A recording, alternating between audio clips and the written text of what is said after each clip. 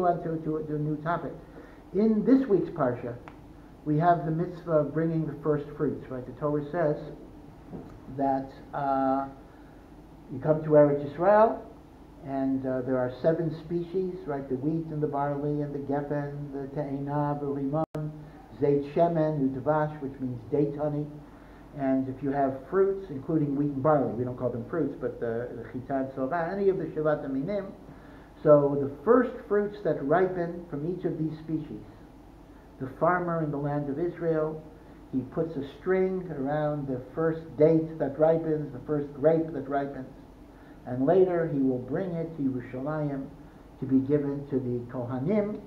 And when he brings them to Yerushalayim, he recites a mini history of the Jewish people in only 4 verses. And in fact, that mini history is incorporated in the Haggadah of Pesach.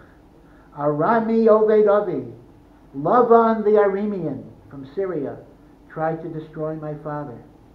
Vayered Mitzrayim, and my father went down to Egypt. And we became in Mitzrayim, from 70 people, we became a great nation. And God took us, and then we were enslaved, and then God took us out of Mitzrayim with great miracles. And behold, I have come to the land to express my thanks to HaKadosh Baruch Hu.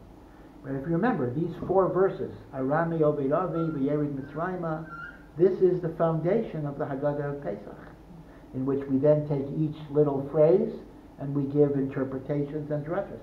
Now this is a part of the Haggadah that people might fall asleep for, because it's kind of in the middle. It's a very important part of the Haggadah, but it doesn't get the same press as the 4 sons and the Manishtana, which is the beginning of the Seder. But the truth of the matter is, a lot of that stuff that people love to talk about, the 4 sons, that is an introduction to the Haggadah. That's not the actual story of Yetziat Mitzrayim.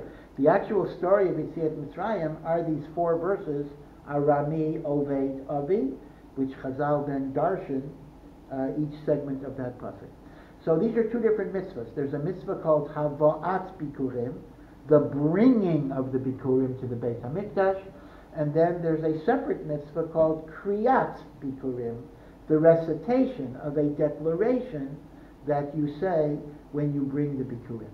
Now, there's a whole tractate in the Talmud called Masechet Bikurim, and in the 3rd parak of Bikurim, it describes the ceremony with great pageantry and detail, that different people, different cities would come to Yerushalayim at different times, and there would be processions, and all of the workers, the artisans who would be working like blacksmiths, when a procession came from Bnei Brak or Tel Aviv or whatever it would be, they would stand up and say, welcome, Bruchim Habayim L'Shalom, because the people were honored. In fact, Rav Soloveitchik writes that the minhag, why do we stand up when a chatan or a kala comes down the chuppah? Actually, it's a relatively new custom. It's interesting. Now everybody does it.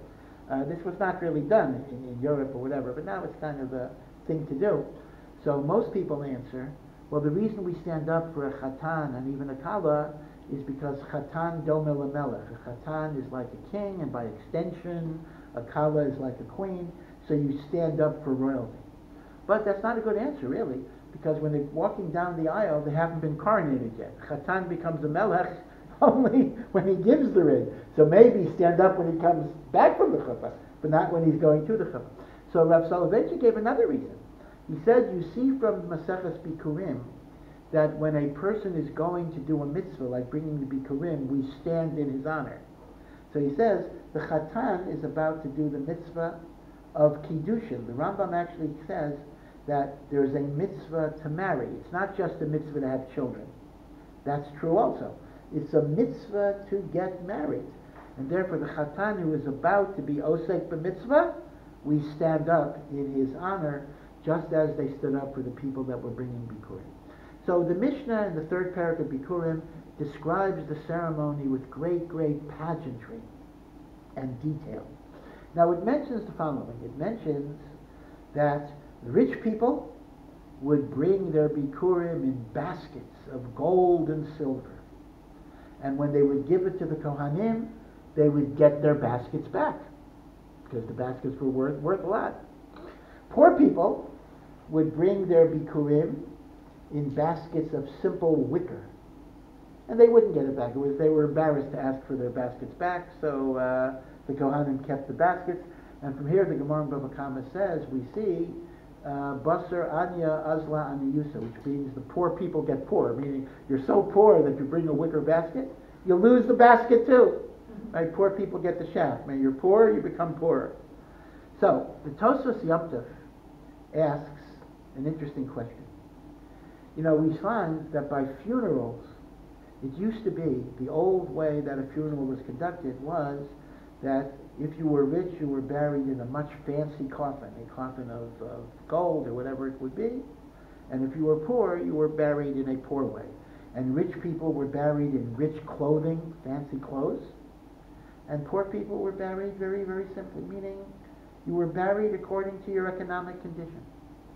But what happened was that people who were poor were humiliated. They were embarrassed. They couldn't keep up. They couldn't trade. So sometimes, God forbid, they would even abandon the mace in the street, and the Kehillah would take over.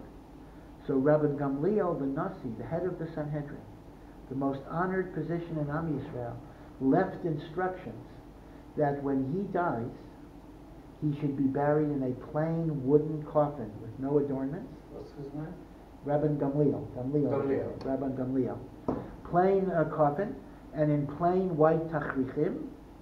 And from that time, it has now become the universal minhag of Klal Yisrael that we bury everybody in the same way, the simple coffin and the white tachrichim. Now, it happens to be, at least in Chutz La'aretz, Eretz Yisrael Baruch Hashem is a little different.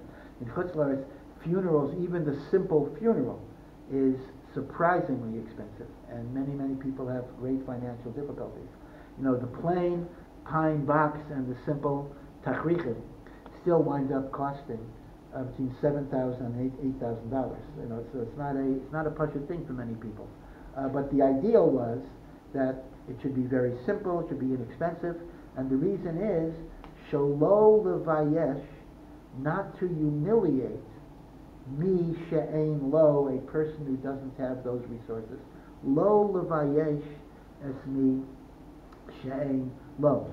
That's why in the 1960s there was an unscrupulous, although quite brilliant, an unscrupulous funeral parlor in New York, Jewish, that was trying to market fancy, expensive, carved wooden coffins.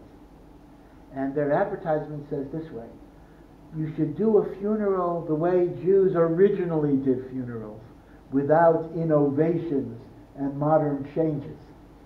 Now, in a sense, they were right, because pre-Rabbi Gamliel, indeed, that is the way they did it. So they were saying the simple coffin is a reform innovation that does not represent the original way of doing it. Well, if you go back 2,000 years, indeed, that is correct, although it's quite an unscrupulous way of presenting it.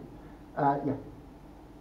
It's exactly the opposite was happening. We have a rabbi, I don't remember his name, who used to have weddings of 10,000 people. Yeah. And he decided that no more than 200 people. Yes, that's for weddings. We have a similar problem with weddings. Who was that? I think it was the Ger Rebbe, but there are a number of Hasidic Rebbe's that made such exactly rules. the same like this. Yes, exactly the same. That's right. But already in the Gemara, it's for funerals, and more modern people have extended it to weddings as well. Yeah. Although they tend to exclude themselves. But okay, there are reasons for that. If you're a Rebbe, you can't make a small wedding. But okay. Now the thing is this. So the Tosfos Yom Tov, great commentary on the Mishnah, asks the kasha: if in the case of funerals, we don't want there to be a distinction between rich people and poor people, that they shouldn't be humiliated, why didn't the Chachamim make a similar gezerah in the case of Bikurim? Because in Bikurim, what you're saying is, rich people bring fancy, and poor people bring simple. Why don't we enact that everybody brings simple, not to create embarrassment? For example, besides funerals, let me give you another example. The 15th of Av, right, 1 month ago, literally 1 month ago, that was the great marriage day in which women would go out and men would choose who they would marry. So the Mishnah describes it as all of the women wore borrowed clothing, and it was a simple white dress, meaning you didn't have any discrimination based on rich or poor. So why by Bikurim do all of a sudden we introduce this concept of discrimination where somebody sees you're rich and I'm poor? We ought to make it all equal there. So the Tosas Yom Tov himself gives a teretz. You're right. Normally we should aim for equality, egalitarianism in serving God. But since this is a ceremony that's taking place in the Beit HaMikdash, and therefore the more elaborate it is, the more honor and homage and kavod you are paying to Hashem in the Beis Elokeinu. So he says, for that reason, we encourage people to do the fanciest they can, because that is kavod LaMikdash, that is honor to the Beit HaMikdash, and that is kavod LaShechina. Okay, this is the Tosas Yom Tov answer. Didn't hear you. Okay, so therefore, in other words, we don't make a gezerah, you mean? Okay, that would be it. But this is not a. Okay, this is not. See, Ein Shvut B'Mikdash is referring to when we make gezerot that, for example, you don't blow shofar when Rosh Hashanah falls out on Shabbos, so in the Beit HaMikdash you do blow the shofar, because we say in the Beit HaMikdash people are conscientious and they're not going to transgress. This is a different type of shvut. This is a shvut of not embarrassing people. But the Tosas Yom Tov says that also in the Beit HaMikdash we set aside. But there might be another answer that's a little deeper. And that answer is the following. Everyone knows there's a well-known Mishnah in Maseches Brachos, in the last parak. Chayav Adam levarech al hara'ah kederech shemavarech al hatovah.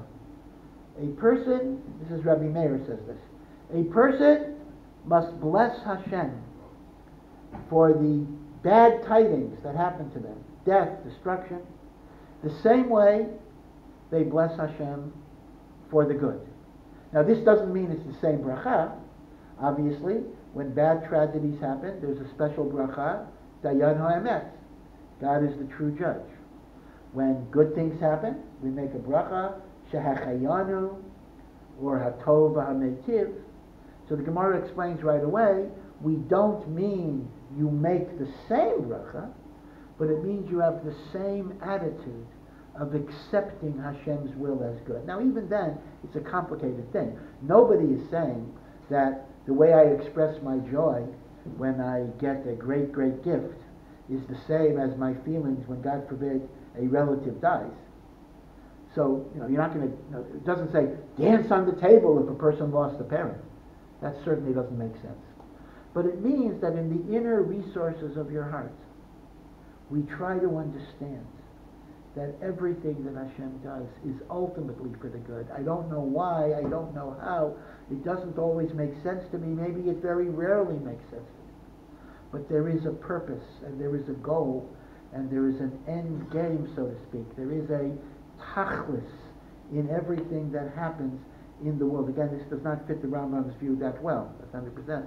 But the idea of Gam Zulat, in fact the whole statement, everything Hashem does for the good, needs to be understood in light of the Rambam. But if you don't go with the Rambam's view, and you go with the simple meaning of the Gemara, this is Gam Zulat Tova. Right? So this is a very important idea in Judaism. In fact, there's a story, some people don't like this story, but there's a famous Hasidic story that somebody asked the Mezritcher Maggid, the Baal Shem Tov's successor, I don't understand how a person could accept the bad and the difficulty in life with the same simcha that they accept the good. I don't understand it. So the Mezritcher Maggid said, go to my Talmud, Rav Zusha. He will explain this passage. So he goes to Rav Zusha. Rav Zusha is living in poverty, and he has children who don't have food and don't have clothing, and the house is falling in, and the rain is going through the roof. And he doesn't know, and the guy that's coming doesn't know. Why would Rav Zusha be able to explain this to me? He says, hey, Rav Zusha, you Zusha. He says, yeah, I'm Zusha. He says, the Rebbe said you can explain to me, what does it mean to feel the same simcha for the bad as for the good? And Rav Zusha looks very perplexed and says, I don't know why the Rebbe sent you to me. Nothing bad has ever happened. I love it. Now, some love that story, indeed. Some say, well, that kind of almost approaches lahavdil, approaches a sense of Buddhism in which evil is an illusion. Many say Judaism recognizes the reality of suffering. It recognizes the reality of bad things happening. It doesn't deny that sense of destruction, but it says it's not senseless, it's not purposeless, that there is a light within the darkness. So this is very beautiful, and again, this deserves a whole talk of itself, the book of Job and everything. But what's interesting is this. Rabbi Meir, who teaches this teaching, has a source for it.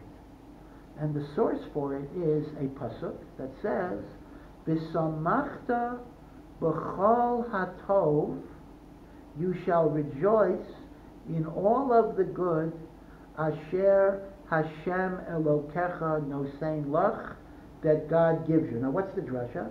Look at the two names of God, Hashem and Elokecha.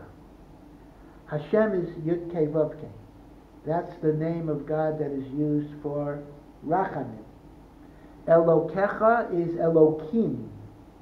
According to Chazal, although not in modern Hebrew usage, but according to Chazal, Elokim is not just the term for God. Elokim is specifically the term for God that we use when we refer to God's attribute of justice and punishment. So what does the pasuk say? Sometimes there's Hashem, I perceive mercy, and sometimes Elokecha, I perceive din. But no matter what, v'samachta b'chol hatov, you shall rejoice that it's all good in one way or the other. We learn, right? We learn from adversity. We grow from these challenges.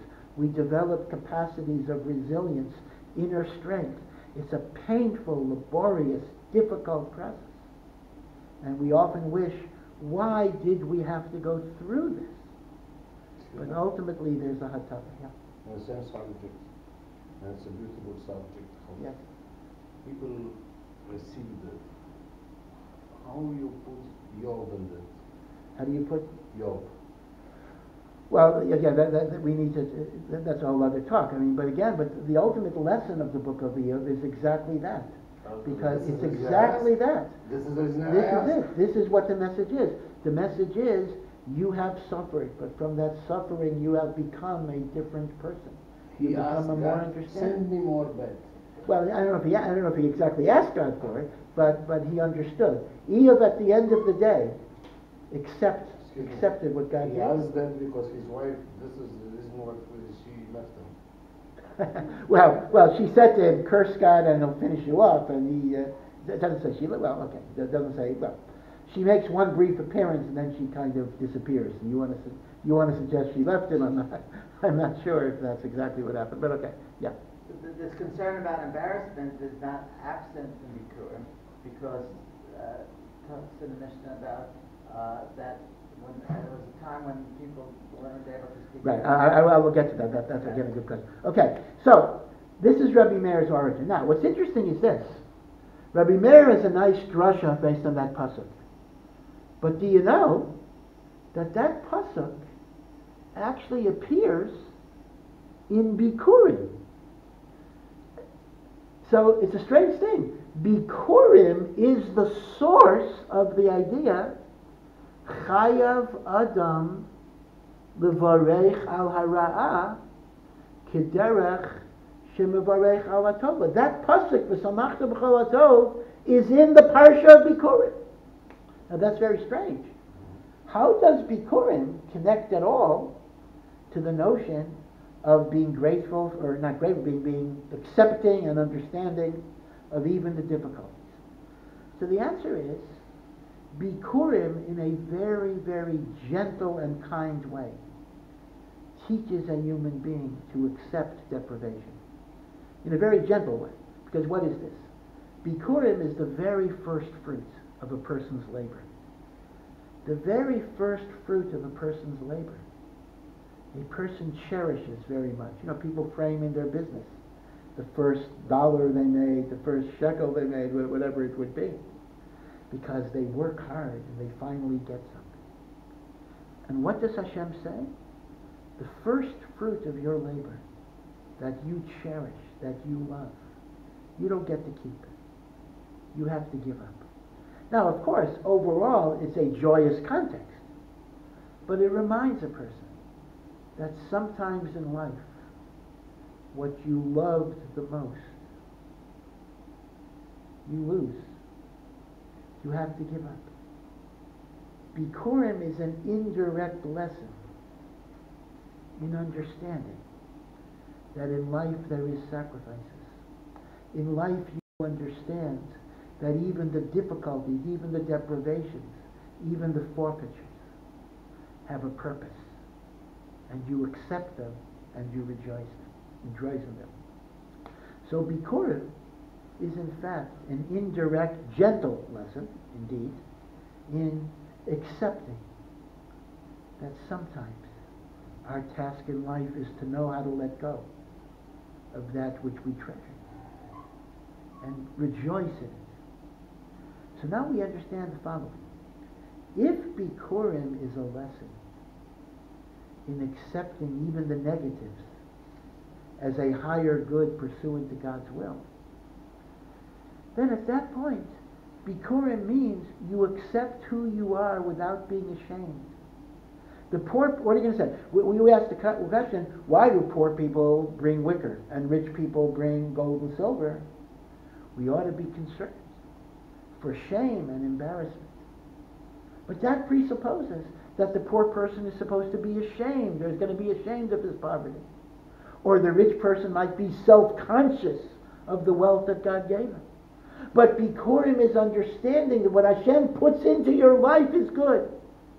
And the poverty has its good side, and the wealth has its good side. And Bikurim is accept who you are and rejoice in it. So we're not going to say to the poor person, be ashamed of your poverty, and therefore we're going to make everybody the same. Bikurim is a lesson in accepting the Ra'ah just like the Tova, and therefore we don't cover up. You are who you are, and you rejoice in it. You understand that if I am poor, there is much I can contribute based, not in money, but based on my avodas Hashem with Mesiras Nefesh. And if I am wealthy, that's also nothing to be ashamed about or embarrassed about. Although I think about a very clever remark, very cutting remark, that Rav Steinman once had. A gentleman came to him in Bnei Brak. He said that he's a very successful businessman and he needs to buy a fancy car, but he's afraid of ayin hara. He's afraid people will look at him and be jealous of him, and that may have negative effects. So Steinman said to him, have you finished the Talmud? He says, no, I haven't. Do you learn Torah several hours every day? And the person said, well, not every day. So Steinman says, I don't understand your question. What will people be jealous of you for? So I think the person got the message. There's no ayin hara. But be it as it may, but certainly a wealthy person has many avenues of serving Hashem as well. So Memela, by Bikurim, we don't have the concept of being ashamed who you are. Now, there is, however, one instance, you pointed out correctly, that even by Bikurim, Chazal were concerned with not embarrassing people, and that is the procedure of recitation. Originally, it says, if I was able to read, or I knew the verses, I bring my Bikurim and I recite the verses. If I did not know how to read, the Kohen would say the words and I would repeat after the Kohen.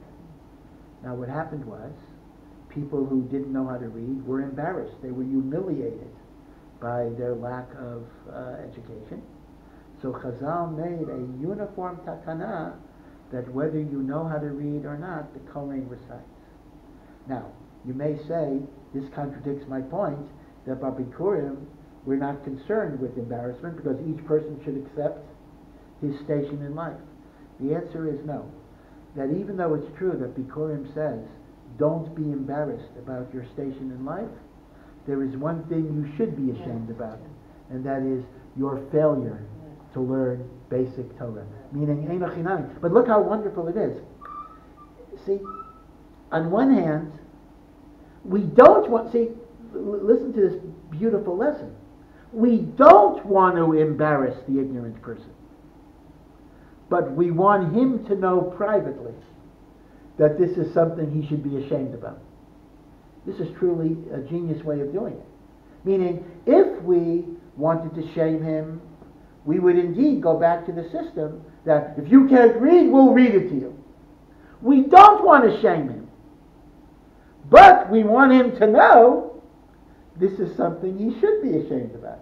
So how do we do it? We say, in order not to embarrass the illiterates, we will read it for everybody.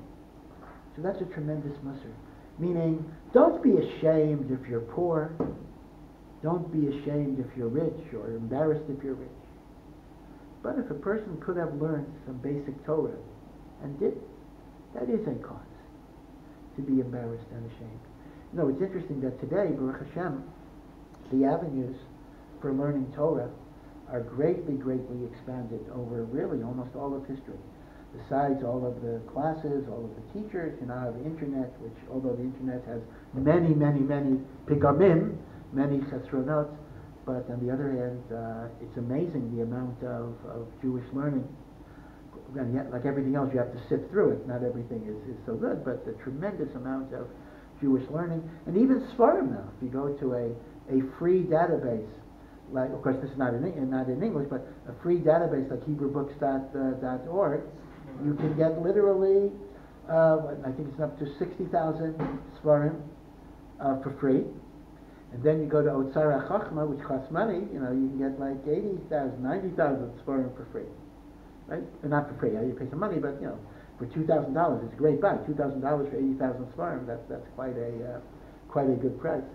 So, and of course things are in English, and there are videos and YouTubes and amazing amount of Torah. But that creates an achrayut, meaning to say, when HaKadosh Baruch Hu creates more opportunity, there is a greater responsibility to take advantage of that. Right? In the olden days, maybe a person had an excuse. I didn't know, I didn't learn, I had no one to go to. Today, the excuses kind of go away. So that's the one situation. So Bikurim is a lesson not to be downtrodden in rich, poor, but not taking advantage of basic Torah knowledge. That's something to be ashamed of. Now, there is a general message in Tshuva as well. I've mentioned a number of times already the idea that Tshuva, on one level, is about change, but on another level, it's also about self-acceptance. Because every person is different, every person has different talents, every person has different capacities. And sometimes we get depressed because we look at other people who might excel in this area and that area, and I feel I've fallen short. But the truth of the matter is, Tshuva, which involves constructive, positive change, is also premised on fundamentally accepting yourself as a good and valuable person based on your talents and your abilities. And that is why Tshuva, which literally means return, is not just returning to God, but it's returning to the essential part of your nature that is good and that is holy. And therefore, paradoxically, the hyper-awareness of faults that is part of the introspection and the cheshbon hanefesh of tshuva must also be predicated on an overall awareness that I am a good person, I am a worthy person, I am a person who can do good and bring good to the world, to myself and to others. And only when one has that awareness that who I am is fundamentally good, can I then work on the particulars that might need to be corrected or fine-tuned. So if the message of Bikurim is to understand that whatever God gives me in my life is fundamentally good, that also refers to my personality, my environment, the situation that I find myself in, that even though I might think from my perspective it is not an optimal situation, but I have to find the good within the situation that I'm in. Again, like the prayer of the alcoholics and the Alcoholics Anonymous, that which you can change, you try to change, but that which you cannot change, you need the ability to accept and work with it, and then you need the insight to know the difference between what can you change and what you cannot change. So, wish you all a Ksila Tova, a good Ben Shur, a year in which we realize the goodness within ourselves, and from the realization of that goodness, we will then rectify whatever flaws needs to be rectified.